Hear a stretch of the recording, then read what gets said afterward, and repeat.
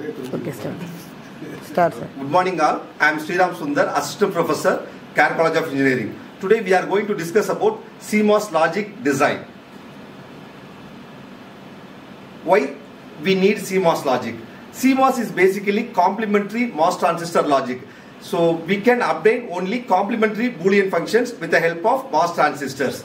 So the CMOS is designed to overcome the issues faced by both NMOS and PMOS transistors. What are the issues we faced by NMOS and PMOS? It is given below. It's a reduced power consumption. So when we are using both NMOS and PMOS, it consumes more power.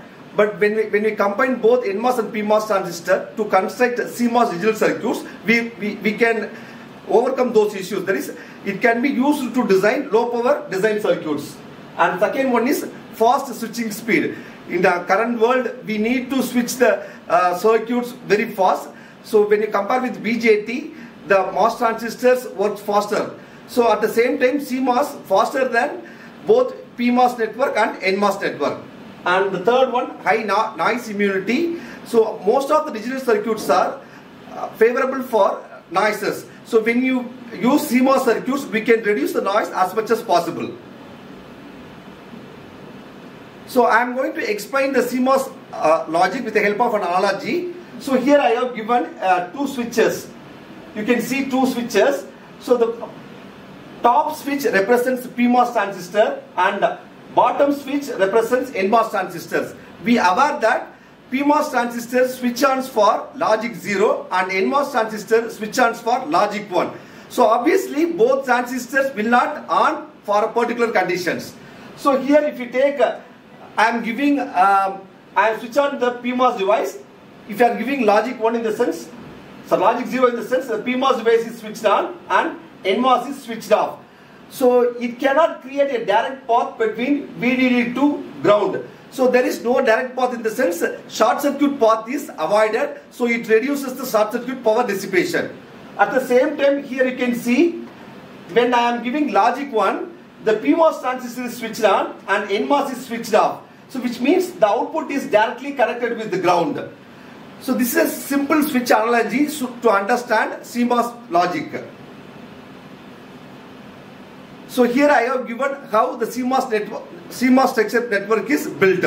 So here you can see that in this diagram you can see PMOS pull-up network and NMOS pull-up network. So I can give a small example. PMOS transistors are always used to construct pull-up network and NMOS transistors are used to construct pull-down network. Why? So we are aware that NMOS transistors can able to produce good 0 output and bad 1 output. As well as PMOS transistor can give good 1 output and bad 0 output. So when we combine PMOS transistor and NMOS transistor in the sense, we can obtain both good 0 as well as good 1. That is the most important parameter we have to consider for designing CMOS logic.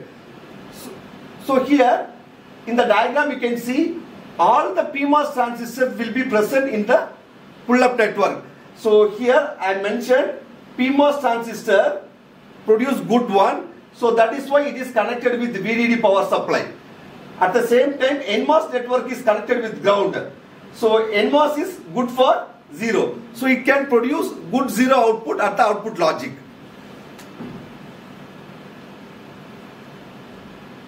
So now I am going to explain as basic CMOS inverter. So here you can see this is a symbol of CMOS inverter. If I am giving input A, it produces output Y. So we know that inverter complements the output. If we give 0, it produces output 1, and if we give 1, it gives output 0. So the structure for CMOS inverter is given here. So in the previous slide we have discussed about all the PMOS network will be present in the top of the side and NMOS will be present in the bottom of the side. So that is why it is called pull-up network and pull-down network. So now I am going to explain how the output is changes for the CMOS inverter. So we know that input A either may be 0 or 1.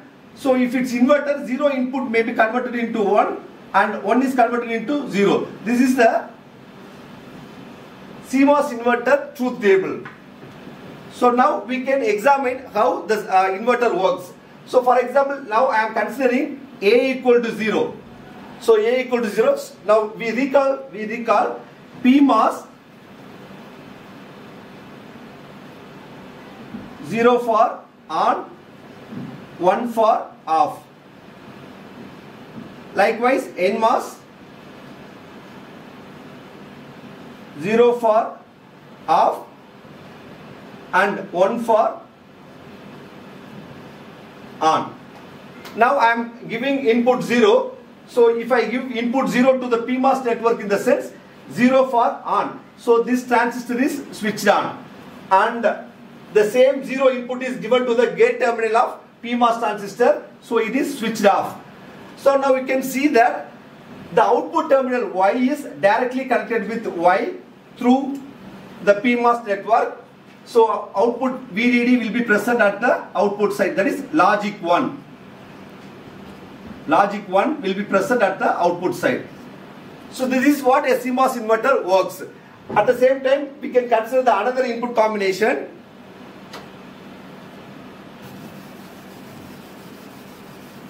So you can consider input A is 1. So for PMOS, 1 for off condition. So the PMOS transistor is switched off and the NMOS transistor is switched on. Now we can see that the output is directly connected with ground through the NMOS transistor, which means it is grounded, so the Y output is 0. So in both conditions we have verified how a CMOS inverter works.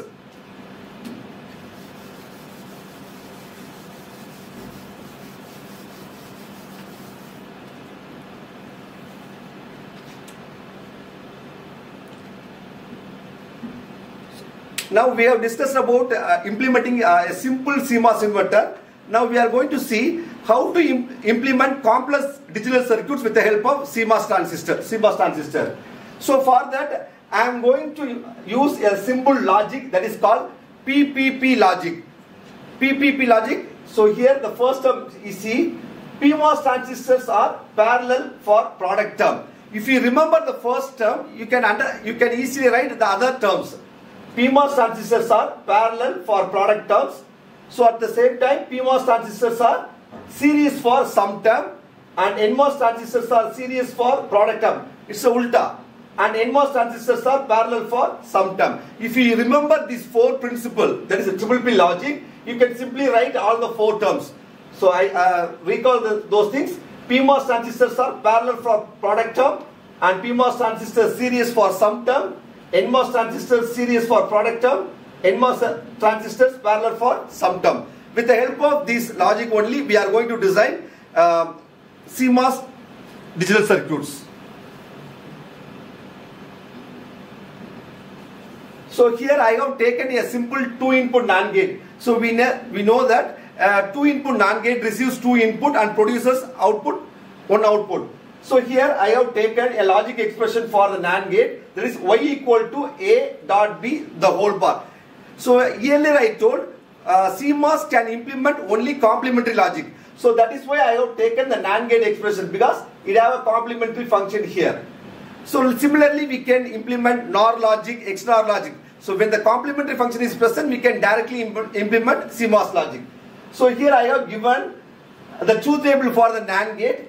So the inputs are A and B, and the conditions for pull down network and pull up network, and how the output is varies. So I told that pull up PMOS transistor will act as a pull up network and NMOS transistor will act as pull down network. So when the inputs are 0, 0, the output is 1, 0, 1, the output is 1. This is what we discussed in digital principles. So now I show the circuit implementation of CMOS NAND gate. So I told triple P logic, that is for product terms, PMOS transistors are in parallel. So here you can see A dot B is a product term. So product term in the sense PMOS transistors should be in parallel. So that is why these two transistors which receives A and B inputs are in parallel. At the same time, for the product terms, NMOS transistors should be in series. So that is why the two transistors which receives A and B inputs are present in series. So we can take the output from the drain terminals of both pull-up network and pull-down network. That is Y, and pull-up network source terminals are connected with VDD, and pull-down network source is connected with ground. So in this way we can implement CMOS networks. So I recall this topic through another example. Here I have taken a 3-input NAND gate. In the 3-input NAND gate, it receives 3 inputs, that is A dot B dot C whole bar. So as per the triple P logic, it's a product term. So PMOS transistors should be in parallel. So 1, 2, 3, all the 3 transistors will be in parallel. For NMOS combination, it should be in series. So the transistor A, transistor B and transistor C are in series. We can take the output from the drain terminals of both network, that is output Y. So now we can check the output of the circuit. So here the input combination is 0, 0. If 0, 0, PMOS is switched on and NMOS is switched off. NMOS is switched off. Now you can see that it created 2 parallel paths with VDD to output Y. So the output terminal directly connected with VDD, so it produced logic 1. So here it is logic 1. Now I take that another example, 1, 0. A is 1 and B is 0. A is 1, so which 1 in the sense PMOS transistor is switched off, and 0 it is switched on. Likewise here 1, 0 combination, A is switched on and B is switched off for NMOS transistor. Now in the parallel combination, one of the transistors is switched on. So which means it can create a direct path to output Y. But the 2 NMOS transistors are in parallel. So here the switch is open. So the output may not directly connect with ground. So still it produces output 1 for the combination 1, 0. Now we take the last combination 1, 1. So both the inputs are logic 1. So which means both PMOS transistors are switched off. And both NMOS transistors are switched on for logic 1 combination. So here both PMOS transistors are switched off. So output no more connect with VDD. At the same time, the 2 NMOS transistors are connected with ground through output Y. So the output Y is directly connected with ground. So it produces logic 0. In this way we can verify the output of the implemented logic gate for CMOS logic.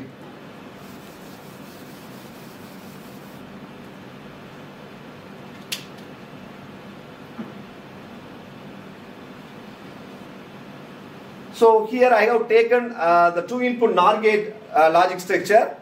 So again you use a triple P logic. So PMOS transistor product terms are in parallel. So here it is sum symbol. So basically it's a sum term. So PMOS transistors should be in series. So that is why both A and B transistors are in series. By using triple P logic, we can easily understand the PMOS transistors should be series for sum term and NMOS transistors should be in parallel. So from the drain terminal we can take the output Y. So now we can take one of the input combinations from the truth table.